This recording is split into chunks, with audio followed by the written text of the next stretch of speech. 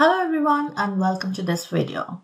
Today we are going to write a SQL query to forward fill values, which means if we have any null values in our data, we are going to replace them with the previous not null value.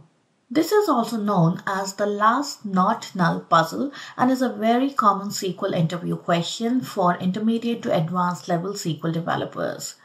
Now we have already done a video tutorial on this topic and the link is provided enough. So if you want to check it out, you can check it out and you will find that we needed to write a really complex query and split this problem into a few steps to be able to solve it.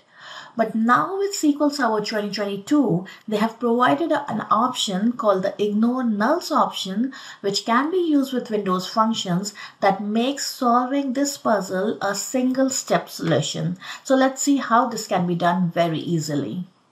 So the requirement is simply to replace the null value with a previous not null value. Now, if you have a streak of null values, then with earlier versions of SQL Server, if you want to find out a leg, which is the previous record value, then for this record, you will get null as the previous record value. But we want to ignore this null and we want to be able to retrieve the last not null value.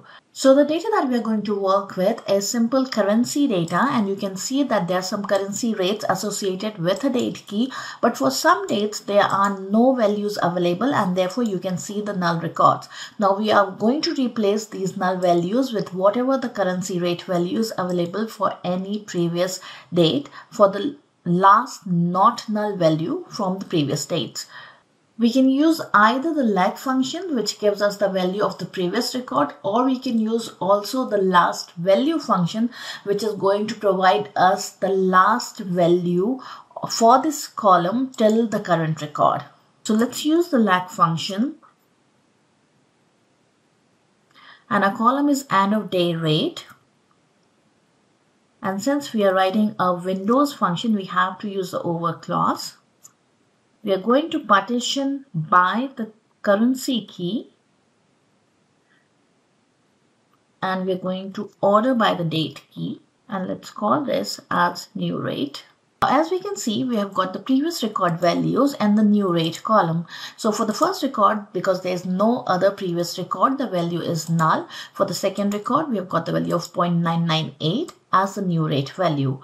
If the record had a value of null and its previous record also had a value of null, we have got null as the new rate value, whereas we wanted it to be 0.996, which is the last not null value before this record. Now achieving this is very simple. Just add the ignore nulls clause before the over partitioning and order by clause and execute this query. So here you can see that if the previous value is not null, except for the first record, obviously, because there is no existing value before that.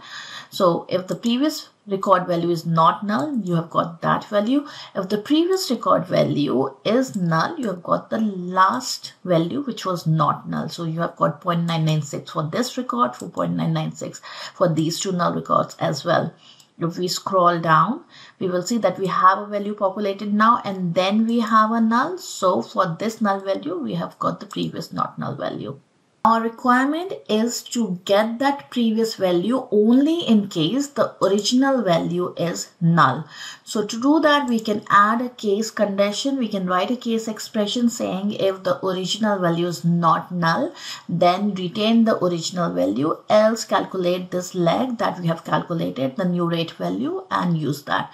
So instead of using the case expression, I'm going to simplify it by using the coalesce function. Now the coalesce function picks up the first not null value from its arguments.